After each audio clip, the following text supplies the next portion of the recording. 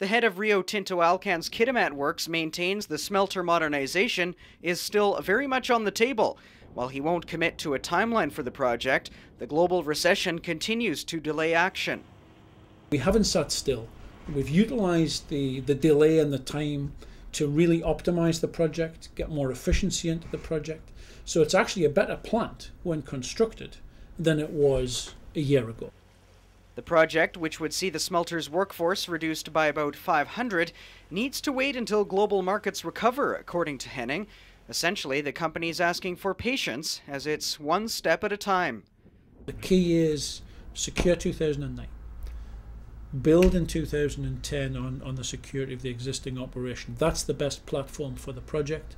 And then really execute the project as we get through 2010 and beyond. Rumors of an impending announcement of a large capital project, such as the decades-long debated Camano completion project, have circulated around the region following an online commentary by a local blogger.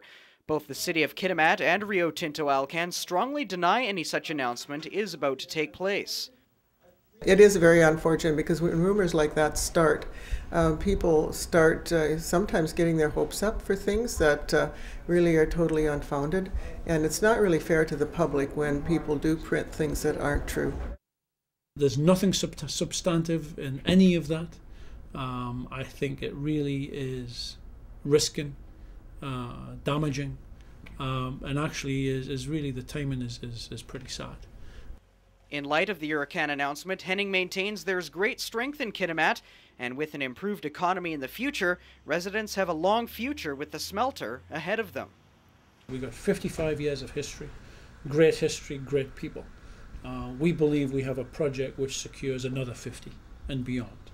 That's the core. But if this business today, the existing business, isn't solid, then that future's at risk. For CFTK TV News in Kitimat, I'm Jeff Sargeant.